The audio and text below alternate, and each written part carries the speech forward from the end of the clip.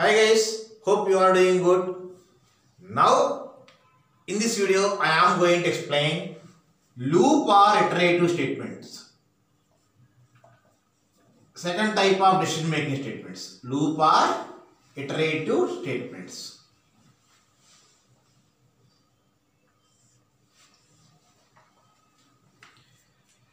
Sir, in basic concepts, while discussing basic concepts, we did not use any decision making statements or loop statements, because normally if you don't want to write any condition specific programs, then we don't use decision making statements or control statements or control structures.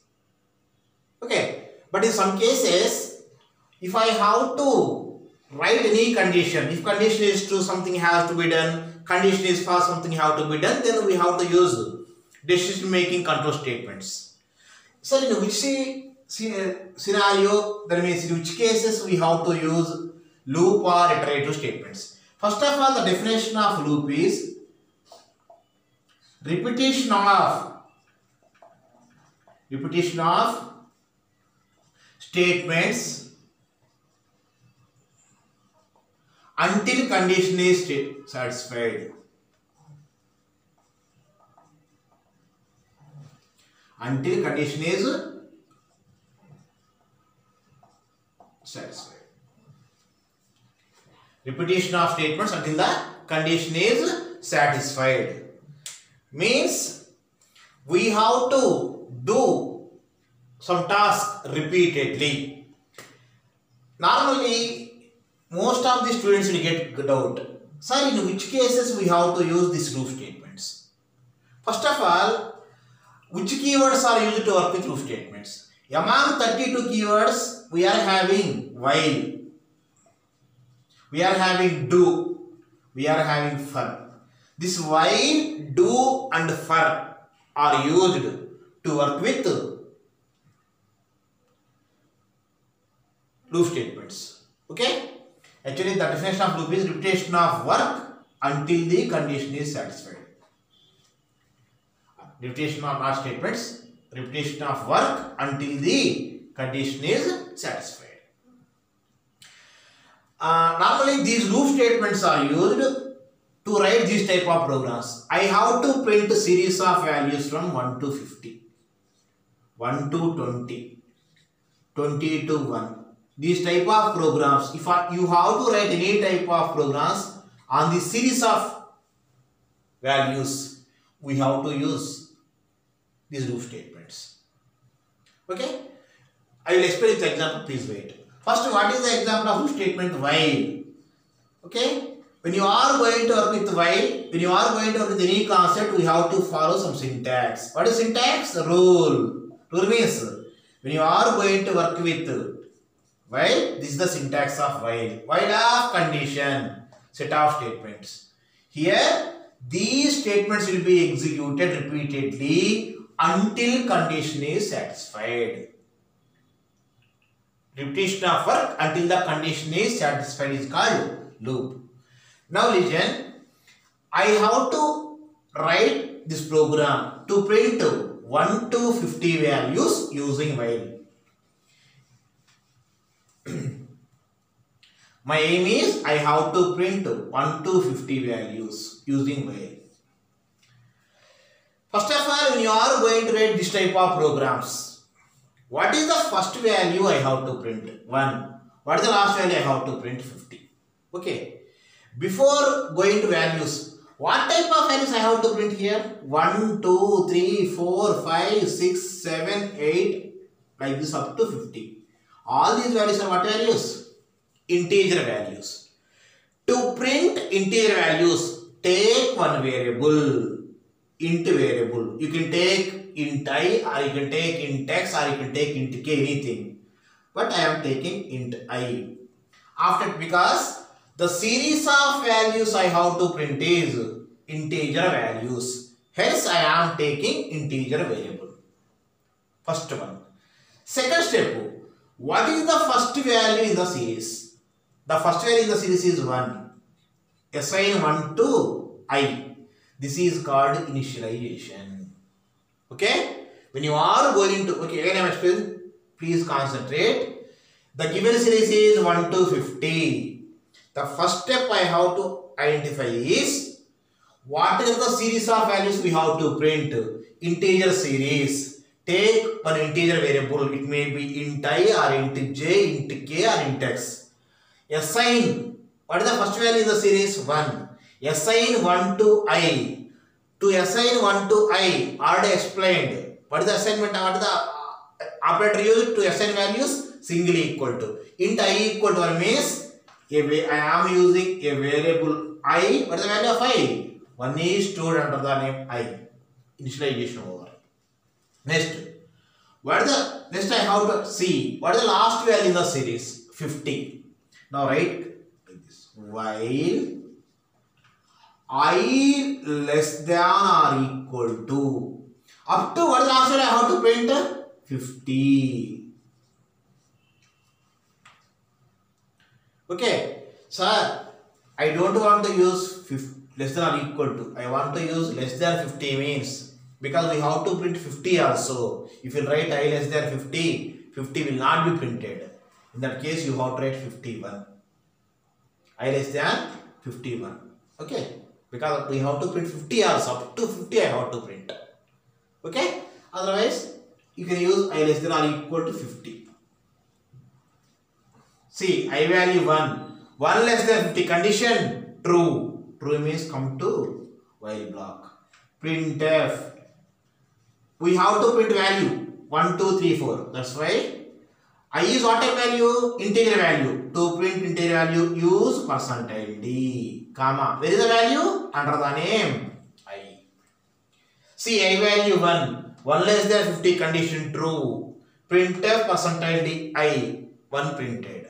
See, after printing 1, I have to print out 2. Next, I have to print out 3. Next, we have to print out 4. Next, 5, 6, 7. Value increasing or decreasing? Increasing. So, I have to increase value. I equal to I plus 1.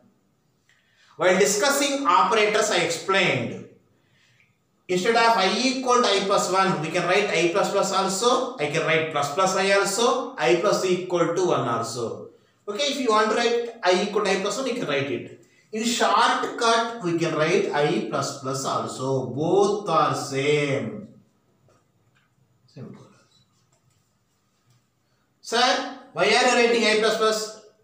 The meaning of I plus plus is I equal to I plus 1. Because after printing 1, I have to print out 2. After printing 2, I have to print out 3. After 3, I have to print out 4. After 4, I have to print out 5.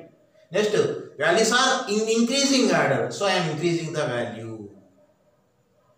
Close. See, I will explain it. Please listen. I equal to 1. 1 less than 50 condition true. Printf 1 printed. I plus plus. What is the meaning of I plus plus? I equal to I plus 1. Substitute value 1 plus 1 2. Now I value become 2. What close? While close. While is our statement? Loop. What is meant by loop? Repetition of work until the condition is satisfied. Go here. 2 less than 50 condition true. Printf 2 printed. Next, I equal to I plus 1. Substitute here. I value 2 plus 1 3. Now I value become 3. 3 less than 50 true. Printf 3 printed. 4, 5, 6, 7, 8, 9, 10, 11. Now finally I value 50. 50 less than 50 condition true. 50 also printed. I plus plus I equal to I plus 1. 50 plus 1, 51. Now I value 51. While close, 51 less than 50 condition false, come out. See, in this type of programs, we have to execute the set of statements repeatedly. In these cases, we have to use all these loop statements. We have to use while, do while and for all the purpose only. Sir, we are having while. Why we have to use do while? Or we are having while and do while. Why we have to use for? Okay? See, when you are going to work with while, what is the first value I have to print? 1. Okay? This is called initialization. This is called initialization. Up to what value I have to print? Condition. This is called condition. The series of values increasing or decreasing? Increasing. Increment. Some cases I have to write decrement. The base I have to decrease the value. In that case I have to write decrement. When you are going to use while statement, initialization, condition, increment or decrement, three are in three different places. Normally, the human tendency is forgetting things.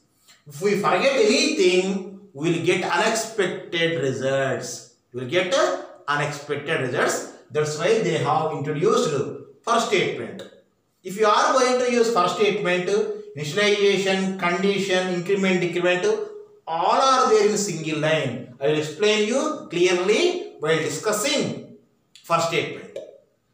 But for better understanding, sir, already we are having while. Then why we have to use for means? This is the reason. The next example, already printed 1 to 50. Now I have to print values from 20 to 1 using while. 20 to 1 using while. Again same. What is the series of values I have to print? 20 to 1. In the series of values 20 to 1, what type values I am having? Integer values. So take one variable, integer variable, int I equal to. What is the first value in the series? 20. Write 20. Next. Now we have to write condition. To write condition, we have to use while. I don't write less than, greater than or equal to 1 because 20 is greater than 1. Okay, I greater than equal to 1. Sir, I don't want to use equal to, then use I greater than 0. Otherwise, 1 will not be printed. Because I have to print 1 also. Then I have to write, if you don't want to use greater than or equal to, you have to write I greater than 0. Because 1 is greater than 0, printed. Sir, I will write greater than or equal to means, please write it. I greater than or equal to 1. I equal 20. 20 greater than or equal to 1. Condition, true. True means, printf. We have to print what value? I value. I type value. Percentile D, comma, I value printed. See, the variable I have taken is I. What is the value of I? 20. Check the condition. 20 greater than or equal to 1. True. 20 greater than this I. 20 greater than or equal to 1. Condition true. Printf 20 printed. After printing 20, I have to print what? 19. Next 18. Next 17. Value is increasing or decreasing? Decreasing. So we have to write I equal to I minus 1. Instead of writing I equal to I minus 1, we can write what? I minus minus also. I minus minus. See, I value 20. I am explaining execution. I value 20. 20 greater than 1, condition true. How it will be executed. Okay. See, I am explaining execution of while statement. Please look here. I equal 20. 20 greater than 1, condition true. 20 printed. Next I minus minus. What is the meaning of I minus minus? I equal to I minus 1. 20 minus 1. 19. Now I will become 19. Again, what close? While close. While is our statement? Loop. What do you mean by loop? Repetition of work. Go and check here. 19 greater than 1, condition true. Printf 19 printed. I minus minus 18, 17, 16, 15, 14, 13, 12, 11, 10, 9, 8, 7, 6, 5, 4, 3, 2, 1. Now I value become 0. 0 greater than or equal to 1, condition false come out. If statement will execute block of statement only once. The same way else block statements also will be executed only once. The same way normally when writing C program, the statements between main block, main function will be also executed only once. But the statements placed in while, do while and for will be executed repeatedly. Hence, these are referred as loop statements. In coming video, I will explain do while and for. Okay.